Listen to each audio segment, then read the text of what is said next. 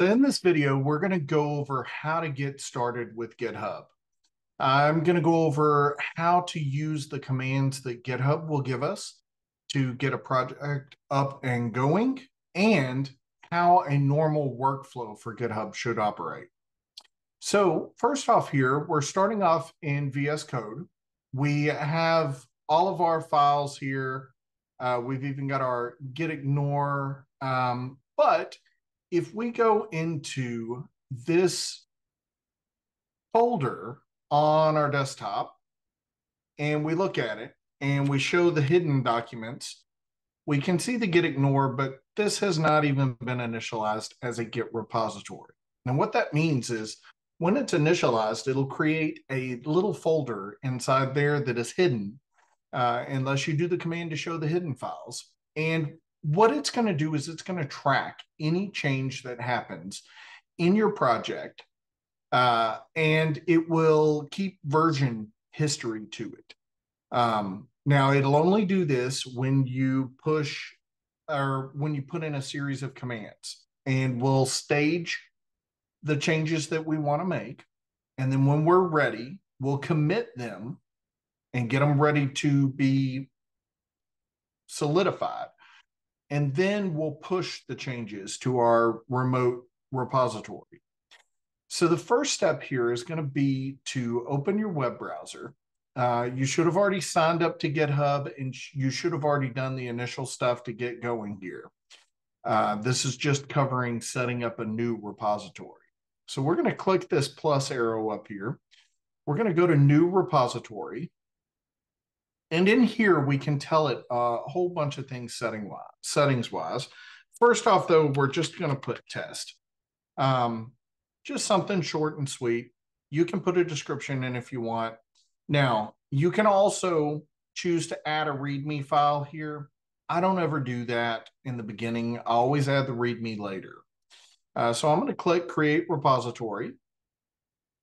And it gives us this page, which gives us a host of different things information-wise about how to get set up. Now, I'm going to make this screen a bit smaller over here, and we're going to open our terminal. Now, one way to open the terminal to make sure you're in the correct folder is to right-click on one of your files over here and open an integrated terminal. So now that I've got my terminal open here, I can go through this list of files. Now, like I said, I'm going to leave the README file out of it. I'm not going to work with that. I'm just going to do git init here. But what I want to do is I want to pull this folder up here and watch this after I run the git init. And you'll see that invisible git folder, since I have my hidden files shown, you'll see it pop up here. So I'm going to hit enter, and here it's created the folder that is going to keep up with all my Git information. Now, Git and GitHub are two different things. GitHub's a place to host a remote version of this. Locally, you can run this as long as you have Git installed on your local machine. So you've seen that that folder pops up. Now, for this next command, for the git add, I don't do one file at a time. So the way that I typically do it, I'll do git add and a period. You want a space between each one of these anytime you're doing these commands. Then I'm going to hit enter. And if you'll notice, the only thing that changed was this stuff that's due to my theming. Nothing actually printed out down here. So if you ever want to see what the current status of things in your repository is, you can do the command git status. And it will tell you, like here, all of these things have been added. This one thing, which the DS store changes constantly, but it has not. So these are ready to be committed. So what I can do now, I'm going to run the clear command here so that we can get back to this. And I'm going to do this git commit -m first commit. What this does is, it leaves a comment about the commit.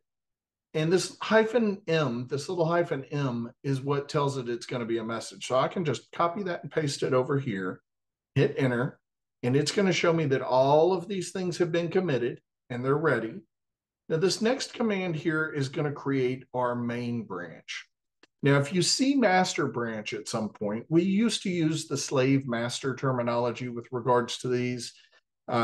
We have switched it recently. It's now being referred to as main, which is more appropriate anyway for the repositories. So the main branch is what we want to create here. So we'll paste this next command in, and it has created our main branch now. Now, this next command, this is one of the more important ones. This is what actually connects the remote repository on GitHub's website with the local Git folder so that when you do the push command, it knows where to send those files. So we're going to copy this, we're going to paste it over here, hit enter, and now we have set up our remote. So now this next command, we use git push uorigin main to tell it where we want the push to go, what branch we want it on. So I'm going to paste this in and hit enter, and it pushes the files up. Now, the next thing that I'm going to do is I'm going to refresh this web page over here. And if you'll notice, now we have all of our files in here. Anytime we do a push, the time over here is going to be the time that the commit was made, not when the push happened to get it up to GitHub. Then we always have our comment for the last time it was done. But the beautiful thing about GitHub is if I go into this index.js and I add a comment, I say, showing how we push code up to GitHub, and I save that. And then I'm going to go through the commands and I'm going to send that over here. Now, this is where the common workflow happens. I've made some changes to a project. I'm ready to make sure those go up. So I'm going to do git add period, and that'll add or stage my files, gets them ready to go. Then I'm going to do git commit -m and my message. Second time is the charm. And I'm going to hit enter, and the two files that have changed were committed. Now I can just do git push.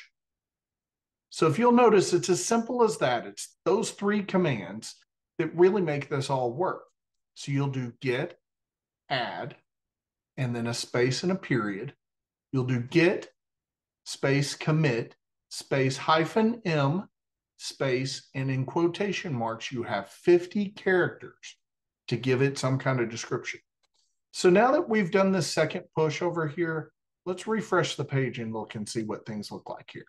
So I have these two files, that DS store that is constantly updating changed, and my index.js.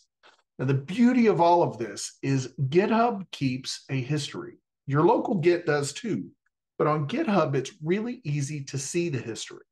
So I can click here where it says 1 minute ago, or this little clock, and it shows me both of these commits.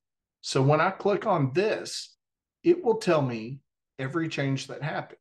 So I have this blue one here just showing that this was added to my index.js file. So that's the general process. Now, there's one other thing to take into consideration here, and I think it's a very good habit for you to get in the habit of, when you first get in a project, do a git pull. Now, the reason behind that is if you've got other people contributing to the same project. So let's say I'm going to go in here. This is somebody on another computer. They're over here putting in a comment. Wish Michael would work more and record less videos. And then they go in and they commit their changes. They've got an update message and it's all been pushed.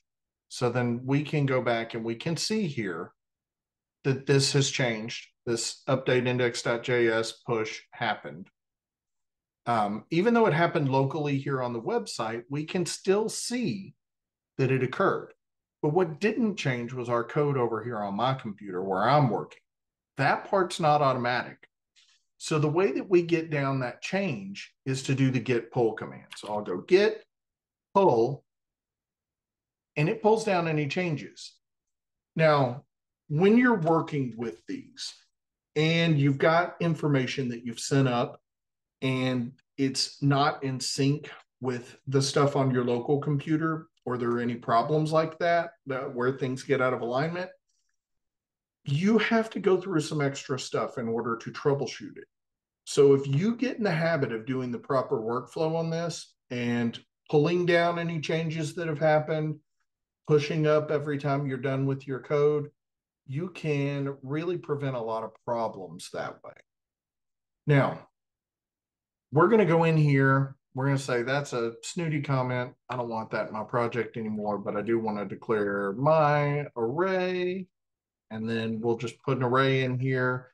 And that's the changes we're going to do. So now the workflow, when you're ready to push things up, is git add period git commit -m new changes to array on index.js, and then enter, and then git push is all I have to do to push it on up. And so those changes were pushed, and I can go back over here and refresh my page, and I can go to this index.js, and I can see that beautiful array I made is already there.